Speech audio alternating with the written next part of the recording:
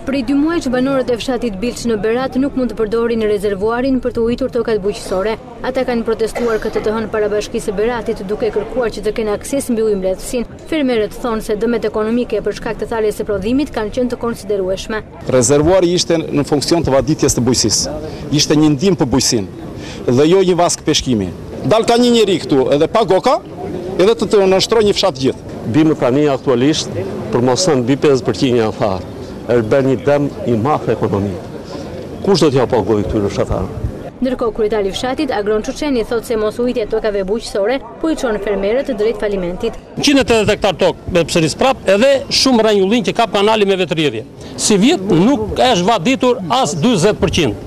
Nën kryetari i Bashkisë Berat, Bledar Blana thotë se kufizimi i furnizimit me ujë të fermerëve është bërë me urdhër të prefektit të qarkut.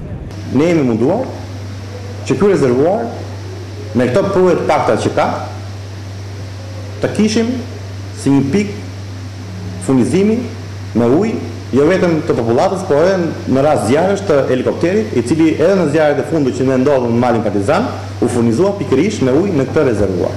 Në fund të takimit që nën kryetari i Bashkisë Berat zhvilloi me fermerët e fshatit Bliçë, u vendos krijimi një grupi të përbashkët pune që do të kryejë matjen e nivelit të rezervuarit dhe në rast se ujëmbledhësi është nën kuotat minimale, ufizimi me ujë do të vazhdojë.